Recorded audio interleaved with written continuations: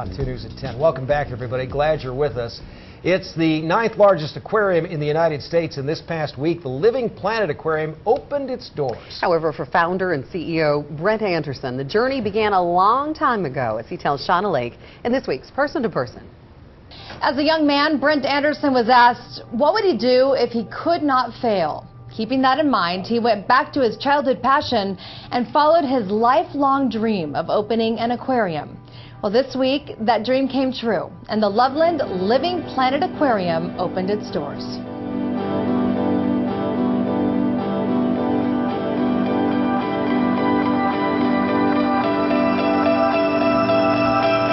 It's been a crazy couple of weeks for you. I mean, is this just a dream come true? This has been everything all rolled into one. It's obviously the culmination of a lot of years of work in creating the aquarium. The last 6 to 8 weeks have just been intense, trying to focus and get everybody on board with the hundreds and hundreds of things we had to do to get ready to open, but we're finally here. This has been a passion of yours, and you just wanted Utahns to maybe love marine life like you do? I did, and I've had that love of marine life since I was 5 years old. I love the story about your grandmother giving you a book at 5 years old, and it changed the destiny of your life. It completely set me off in a direction, and that's one of the things that we strive to do at the aquarium, is to provide learning experiences and as well as family time, because we never know which one of those children that come to visit might possibly be inspired. So tell me about the experience of being 5, reading this book, and just knowing, having that aha moment where you knew what you wanted to do. Well, it was looking at the animals that lived under the ocean, and I was just fascinated with that. I had to know everything I possibly could about that. And so I looked at the book for the first while and asked my parents to read it to me, and eventually read it. And one of the pictures, there was a scuba diver. I asked my dad, what does he do? And my dad said he's a marine biologist, and so that was it. That's what I was going to do. And obviously pursued that, and really focused on that my entire life, all the way up till today. So this is the culmination of a dream, basically. I mean, what does that feel like to set out to do something and do it? Sometimes it's a little surreal, like I don't quite see it, and I do get glimpses of it. And I think that's because I'm so inside it. It's hard for me to view it from someone looking in.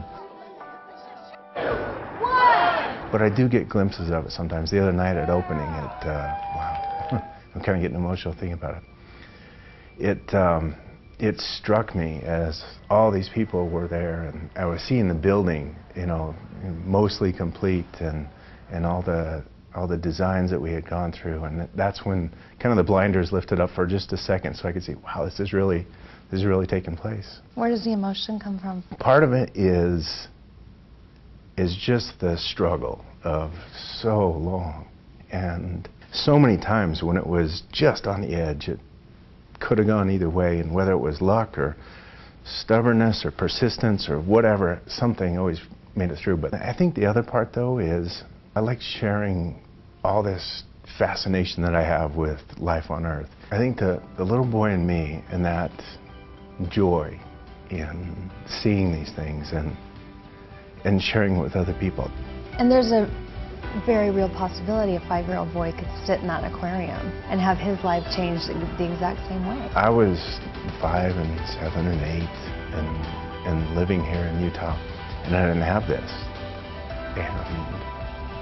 And I just would have given anything for some place like this.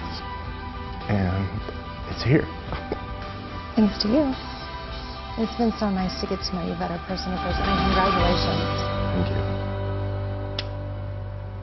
Wow, that was so moving. For more of Shauna's interview with Brent Andersen, visit our website, KUTV.com. Person to Person is every Sunday night, sponsored by Zions Bank, only here on 2 News at 10. That was really good. That was. And really, that's a popular place, the new aquarium. My husband took our boys there today, and he said it was packed. They were waiting in a line to get in out in the snow, Lindsay. Yeah. The snow was falling there in Draper today.